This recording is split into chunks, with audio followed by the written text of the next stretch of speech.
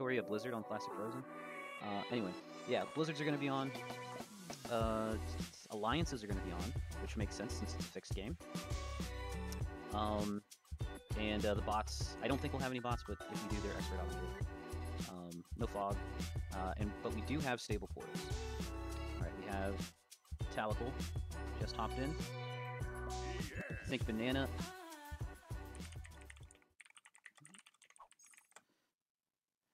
Okay, so we got Dino going first. We already see the Alliance is flying. We're gonna be watching from Veronicus' POV. Classic Frozen map. All right, and all of the blizzards are on the West Hemisphere side of the board. So Greenland and Argentina definitely help choke this board up a little bit. And then you have the Alberta blizzard, which doesn't really it chokes things up a little bit, but not nearly as much as the Argentina and Greenland blizzards do. So in a classic fixed game like this, the main difference between this and classic fixed is the blizzards, the portals, and the fact that it's classic frozen instead of the standard classic map. So some of the differences between the classic map and the classic frozen map: Japan and Western US are connected, Argentina and South Africa are connected, Argentina and Australia are connected, Madagascar and Australia are connected.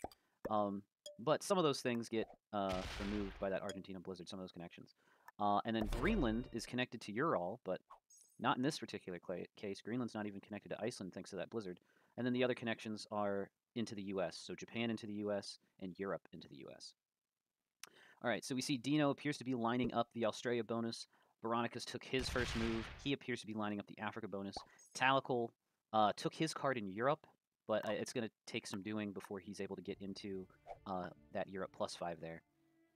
All right, and Dedestro looks like he kind of has the South America spawn. Excited to see how this plays out. Group 1 took like 15 minutes. No, Fastsepe, thank you for offering though, but we got everybody here. Find this map plays out like classic fix, but the extra sea lanes allow for easier bounties. Yeah, that's probably fair. And then the blizzards are a way to kind of offset those extra sea lanes, which is definitely occurring this game. All right, Banana Juice going for North America, it looks like. Dedestro, first person on the board with a bonus. And then last but not least is going to be Roberto. So when you're going 6th in a classic fixed game, the issue you can run into is, oh geez, the first 5 people have all claimed a bonus, and I know that they're not going to let me hold Asia. So if you're Roberto, you're going to have to figure out who you're contesting, because Asia is not an option. One option, though, is to go for the isolated nomad stack, and just group things up and see if you can hit somebody hard. Roberto is not going to do that. Roberto is going to move into Europe, and Roberto appears to have more of a claim to Europe than Talical does. So Roberto has chosen to contest Talical in Europe, and Talical doesn't really have the best lines in. He's got a 5 sitting in India that can make its way over, a 3 in Quebec that can make its way over. So Talical could contest, but Roberto is in a much stronger position for that European bonus claim. So Veronicus did not use his 3 in New Guinea. Dino's just going to go ahead and smack that and move out of Europe. And then defends from Indonesia. Veronicus is going to continue working on Africa. Dino did not move out of Africa, presumably because Veronicus didn't spend his 3 in New Guinea, maybe? Unclear. It looks like Veronicus is kind of spreading out some of his troops, but if I'm Veronicus, I go for Africa as soon as possible. But he doesn't. He's trying to get his 4 out of Eastern Europe, asking Dedestro to move his 2 out of the way from the portal. Goes ahead and grabs his card on the Siberia portal and fortifies to East Africa. Going to encourage Dino to move his 5 out. All right, Talical in a real tricky spot here. I feel like if I'm in the 6th position with no bonus, I just try to slow down others and try to line up a bounty. I can see that, because if you get a bounty, then you just pick up that bonus. That makes sense. Talical seems to just be taking cards and not moving out his 7. So I think Talical knows that he has a little bit of time before he absolutely needs to move his 7 out. So we'll see what he ends up deciding to do. Dedestro does back off his 2 from Central. And now we're looking at Banana. Banana probably still... Yeah, Banana's very much interested in taking North America. I think if I'm Banana here, I just take Quebec and then wait for people to move out, because people should be leaving, right? Uh, Baronicus clearly wants to leave. Talakal, I think, would prefer to have that 3 in Western Europe as opposed to Eastern US, but he didn't make that fortify last turn, so we'll see. All right, Roberto. If you're Roberto, you're going to try and pressure Talakal to leave. I think the best way to pressure Tal to leave is to fortify onto Ukraine. But it looks like maybe he wants to move his North Africa troops and his Alaska troops out of those bonuses. So it looks like he's going to take the time to do that now.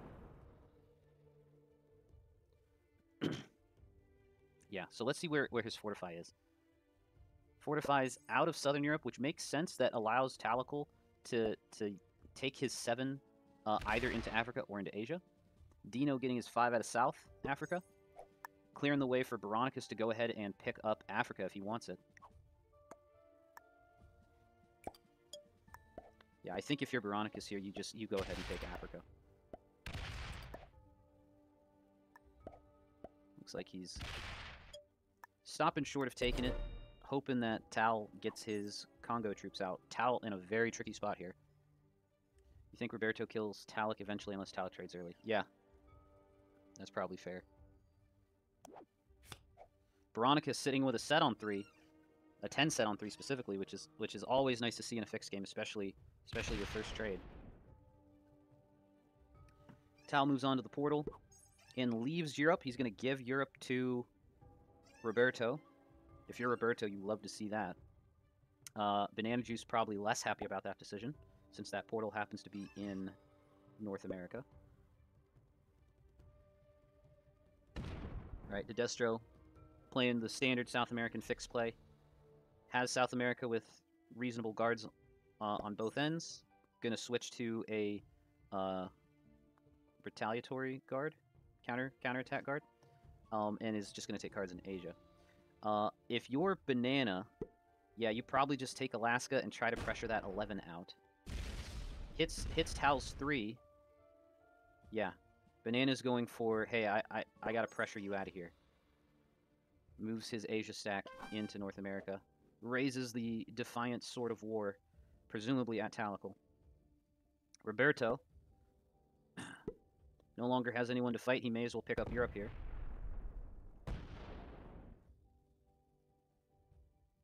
He completes his Europe take. What's his fortify?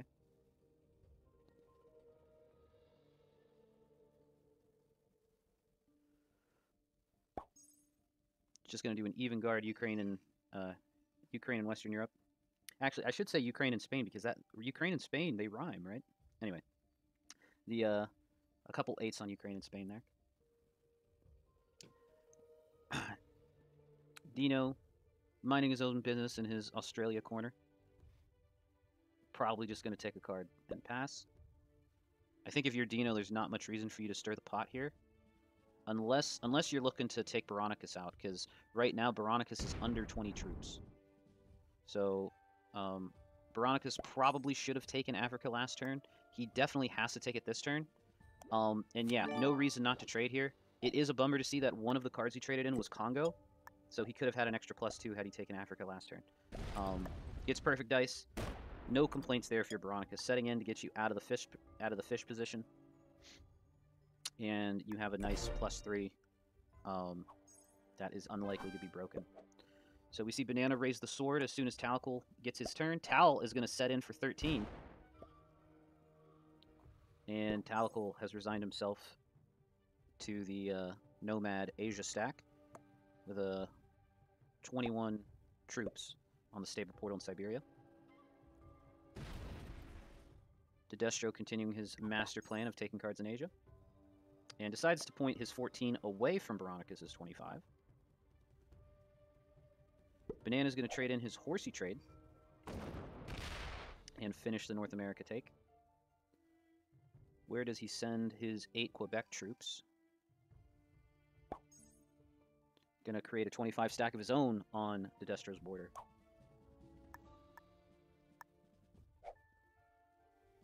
Okay, so I think right now you're looking at Tal being the first out. Tal has no bonus and has already used his trade, and does not appear to have lines on any future bonuses.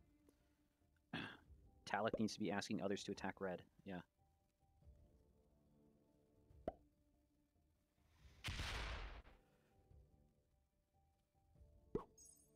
Okay, Roberto gonna stack over in Western Europe. That does leave Ukraine to be a little bit vulnerable. Dino gonna trade in his 10 set on 4. So Dino could be a real turd here and decide to break Roberto, and I don't think there's much Roberto could do about it immediately. It all depends on if Dino wants to be a turd or not. But I'm sure Talek would welcome it. No, Dino's resisting the urge. Has a massive 26 stack over in China. Veronicus only exists in Africa. Not going to piss off his neighbor. Takes a card in the Middle East and moves his stack over there.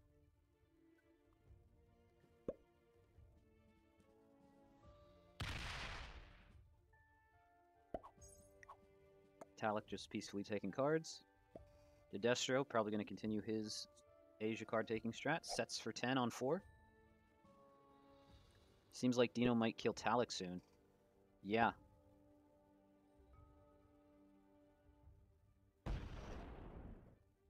Yeah, we certainly could see that. Dedestro gonna point his stack another direction with a little bit of a roadblock in front of Banana Juice.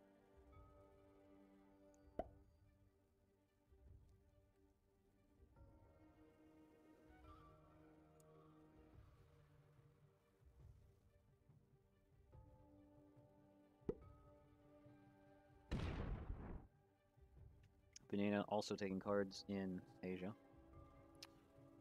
All right. I'm curious what Roberto is thinking with the Western Europe guard. Is he trying to pressure either Veronicus or Banana Juice? Roberto sets for 10. Sets on 4 for 10.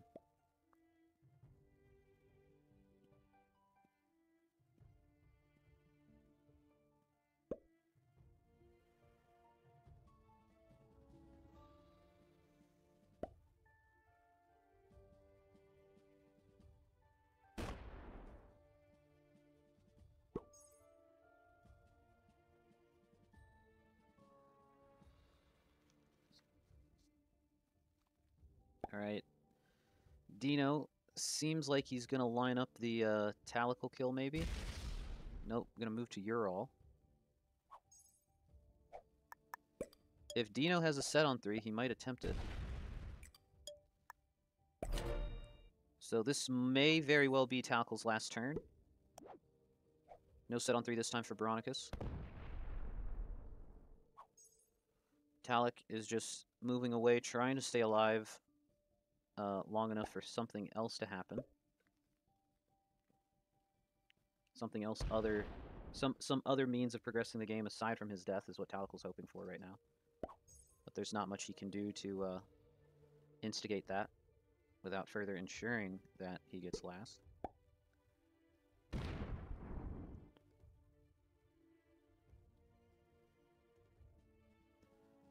The Destro Banana, the Western Hemisphere continent holders, just playing a peaceful game of card trading in Japan.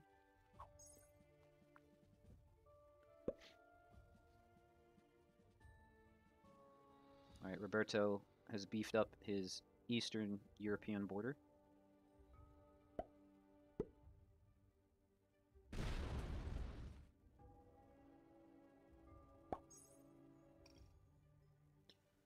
All right, if Dino has a set on 3, maybe you attempt the Talical kill here. He probably has it. The problem is, if Dino goes for the Talical kill, he just dies. Veronicus probably just finishes off Dino. So that's the tricky part with fixed, is the juice is seldom worth the squeeze for bounty kills. All right, decides to step out into Siam, or Southeast Asia.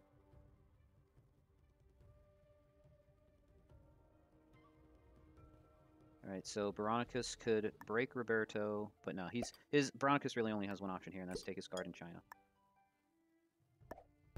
If you take the card in India, that makes it more likely for someone else other than you to get the Talical kill, and then obviously you don't want to break Roberto because he's bigger than you. Talical gets his set on 3, lives to fight another day.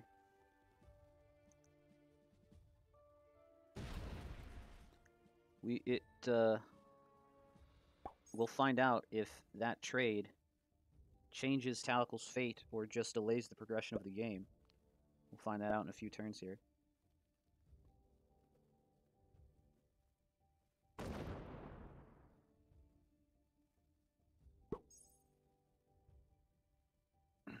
But even with that trade, not being on a bonus in a fixed game really hurts.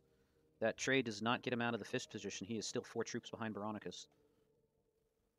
Everyone else is over 50 troops. These 3 trades are just going to delay the game, unfortunately. Yeah. Banana sets in for 10.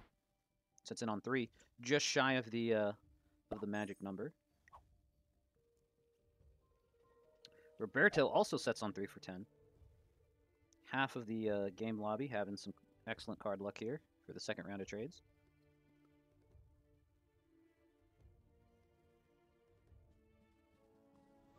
No one's really looking to do anything spicy. Maybe if Talicle was on 4 cards, maybe you might see someone try to do something, but we're playing the waiting game right now, folks. Playing a nice, calm game of good neighbor play with simple card taking. Banana and Roberto easily finish 1 and 2 if this goes for a while. Yeah. Yeah, Banana and Roberto both making +5. Which is 2 more than Veronicus and 3 more than Dino and Dedestro. Veronicus has a trade, but I haven't been paying attention to his hand. I don't know what he's holding. It's either a 4, a 6, an 8, or a 10. I think last time I looked at his hand, he was on 3 cards with 2 cannons and an infantry. So he's got the cannon trade with a Middle East +2, effectively making it a 10. Decides to go ahead and use it, puts him on 60 troops. I mean, you already know you're going to put it all in Middle East. And it looks like your card is Afghanistan. Yeah. So nothing too much has changed for Veronicus there. He does draw the horse that he would have needed for a 10. Ooh, we see Talicle. Talicle is going to manual Dino's stack. Getting decent dice. Talicle trying to pick on Dino here. Can he pull a Dino bounty out of his hat? Not a bounty, excuse me, but he does steal Dino's bonus. Dino's sitting on 5 cards. Does he set up someone else to take the Dino bounty? Dino saying thanks. Dedestro's going to go for the Dino bounty. Dino sitting on 5 cards. 37 to 33. GG to Raging Dino. Holy smokes. Congrats to Dedestro taking the first bounty of this game. And congrats to Talicle for feeding himself at least 5th place in this game. So now Talicle and Dedestro, excuse me, are in slightly rough shape. Banana Juice might be thinking about taking the Dedestro kill here. Would need to split. He's moving in on Dedestro. This appears to be a kill attempt. And it's going to be successful. GG's to Dedestro, and well played to Banana Juice taking the second bounty of this game. No Australia, no win. That's exactly right. Why did he stop and not try to kill Dino? I don't know. Trades in with Dedestro's cards, which were Dino's cards. Talicle, meanwhile, sitting back saying, I am somehow not going to get last place.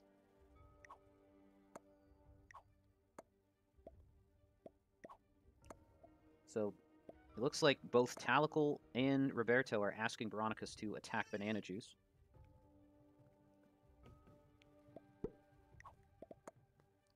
All right, so Roberto is in control of this game. He's going to go in on Veronicus and hit Banana Juice.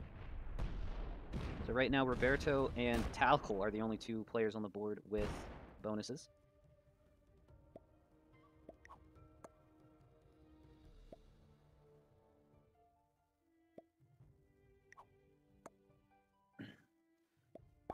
It does look like Roberto is favored to win this game at this stage. Veronicus Veronicus is going for the Tal kill, maybe? Or is he going for the Banana Juice kill? Veronicus going in on Banana Juice. He's got enough. Holy smokes. GG's to Banana Juice, and well played to Veronicus taking the 3rd bounty of this game. And I'm eating my words from earlier when I said that Talical couldn't do anything to change the situation. Talical is now going to get at least 3rd place this game. Veronicus going to beat up on Roberto a little bit. Roberto is a smidge too big, but I think it's too little too late. We'll see if we have the Talical-Veronicus alliance going. Nope. Talical trying to improve his position and hopefully get 2nd. We'll see if we'll see what Roberto decides here. Roberto is going to be the silver medal awarder here, and the bronze medal awarder for that matter. Yeah, Talical just going to feed Veronicus for 2nd, which, given the spawn and the start he had, I can't imagine him being particularly upset about this situation. And who's certainly not upset about how this has worked out is Roberto. Roberto gets to take 1st place in 2 bounties, and it looks like he'll be able to get it done this turn, provided there's no pathing mistakes. He's going to have to split through the portal there and make sure he leaves enough to take the white kill. We see the dab come out for the 69 stack. GG to Veronicus TV, and well played to Roberto, taking the 4th bounty in this game, and getting ready to take the 5th. So well played and well fought to all the players. Shout out to Talical for surprising me in worming his way out of last place and into 2nd place. GG to Talical. And,